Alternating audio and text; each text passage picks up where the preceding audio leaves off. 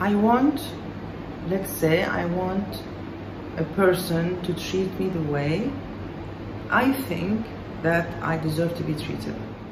What is going on outside of you is a manifestation of what's going on within you. I cannot ask people to change the way they're treating me if I don't deserve this kind of treatment. And deserving this kind of treatment means that, do I really deserve? So many people, they don't look at themselves and they don't see the way they're acting, and at the same time they're asking others to treat them the way they think that they deserve. For example, advising people about things that I'm not doing from the first place. Now, as a specialist, I can always sit with my client and monitor what's going on. Okay, this is something different. When you're in the problem, you're a totally different person, because you have all these vibrations within you and you feel that you're emotional. And being emotional, it means that you might be angry. When you get passionate, I mean you love too much or you hate too much. We always look forward to being balanced. And being balanced is by confronting yourself about yourself and to do inner work, which will help you to manifest in people the way you want them to treat you. At the same time, advising is also a critical thing, because I cannot advise people to do something that I'm not doing. I cannot appear on the videos and talk about steps that you need to take in order, for example, to be wealthy, and I'm not wealthy. I will lose my honesty and you won't be able to trust me. And it doesn't mean that I need to be an example. No, it is my life. And I will not do that good by just advising. I need to work on myself first. And for example, being wealthy doesn't mean that you need to have a lot of money. Being wealthy is much deeper than that. Is to feel abundance within you, and the food you eat, and the place you're living in, and the way you look, and the people you're mingling with. It's abundance. Even if you don't have money, you can still feel abundance, and then money will come. Your energy needs to be suitable to what you're looking for. For example, you want a position. Did you work hard for it? Do you know everything about it? Does it can you manage a crisis? Do you have really the knowledge about this work? You cannot ask your employees to be professional and you're not. So you always start with yourself. I want my husband, for example, to be understanding, to be patient with me, and sometimes I get moods or whatever. I need to be the one who's doing that from the first place. Otherwise, I cannot ask him to be understanding and kind. The same goes with the relationships. So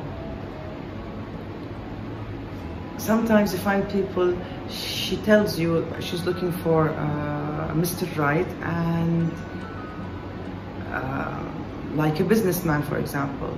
But are you really, is your energy suitable to attract such person?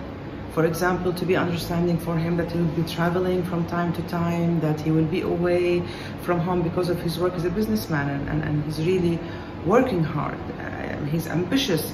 Are you really suitable energy-wise for that type of person? So you need to correct your energy. You need to understand that he will be away for some time, that you will not complain, that you will be always ready for him, to give him this kind of understanding and appreciation in what he's doing. And then you will get more of him, and you will be like a couple who are adding for each other instead of sucking the energy from each other. So we need to work on ourselves first if we want to get what we want from people and from things around us. Sometimes you are not aware of critical and small stuff and you always blame the other.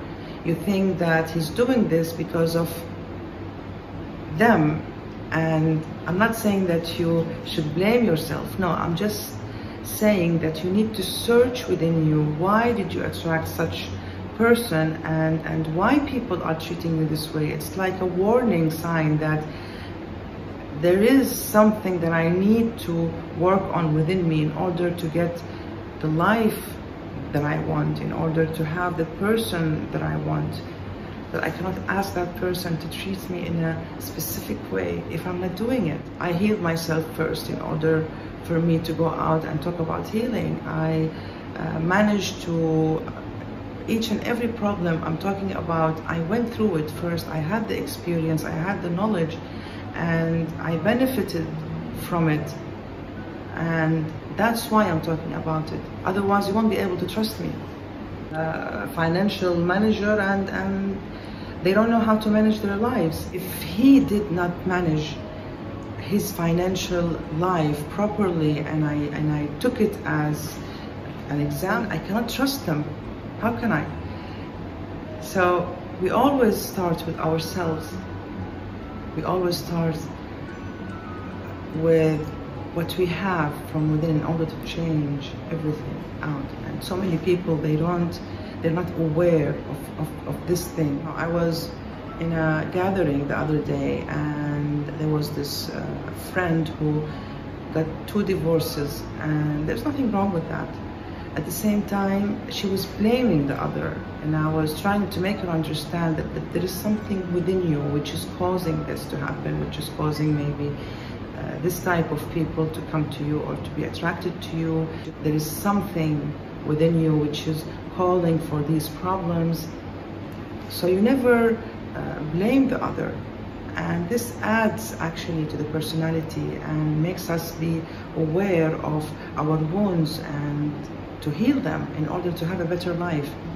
There is in my proficiency a negative feeling which is called overjoy. I discovered from the sessions I'm doing that most people who have problem in taking actions, that this type of feeling, negative feeling, appears, overjoy. Overjoy means that you want always to be happy, and not in a natural way, and you're seeking happiness even if it was temporary. So you will find that person doing drugs, drinking alcohol, or being alcoholic, or having like watching series, just to keep the brain and the soul away from being with myself. And you can never change anything if you don't go within you and see what's going on, because you want people to change around you. You want to have a better relationship with your husband, you want to have a better relationship with your wife, with your kids, with the people, with your job, with everything around you, because everything is energy. So even if it's a bit painful, but it's worth it. So I want you to start thinking about you, within you, and see what you want in life and work on yourself accordingly.